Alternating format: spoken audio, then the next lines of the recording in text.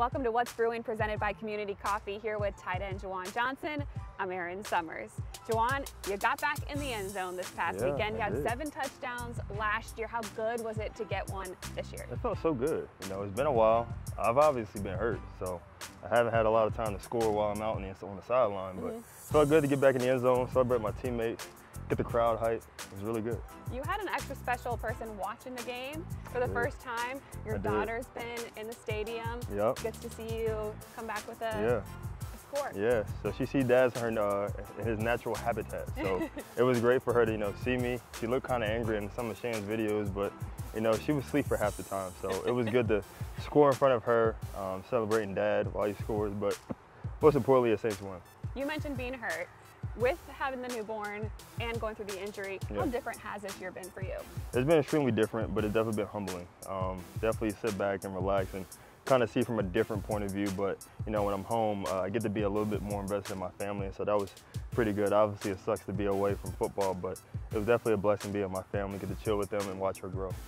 You are definitely a big family guy. You and Shannon have the social media that you do. Now you have the baby. How has that changed your guys' lives? Yeah, it's changed so much. And obviously date nights are a lot more important now than ever before because our little girl takes up a lot of our life. But it's been a blessing. I can't even say that, but the least. It's been really good, spending time with them, coming at home, and knowing I just get to relax and spend time with them, my girls. It's just such a good time to know that they get to smile when they see me and just kind of decompress after work.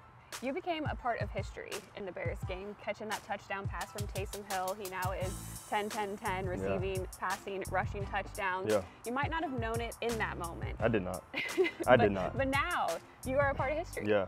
Well, I'm glad, and I'm actually witnessing history. Taysom's elite. He's been elite for a long time, and so I guess catching that ball for him, I actually should have kept the ball instead of spiking it in the stands, and I should have gave it to him. But if I had known that, I would have done it, but he'll find it. A lucky fan out there, please give Taysom his ball back.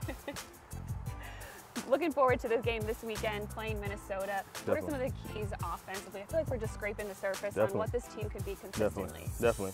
Yeah, we just have to bring juice. That's been our main thing, just bringing juice, being consistent, and handling what we can control. I think that's the biggest thing. We can't go out and do things that we haven't practiced or haven't done before. The biggest thing is just doing our game plan, working what we need to work, and just win the game. It's just that simple. All right, I got to get on you for a second because I've been seeing you in the locker room, interviewing players, trying to take my job. I am.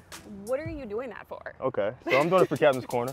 Obviously, it's just to get to know players, and I think that's the biggest thing about knowing our team. A lot of guys, such a big team, 69 guys, I believe, and so they all don't know everybody personally, but I think Captain's Corner is a big reason on how we get to know guys' character and know what they're about.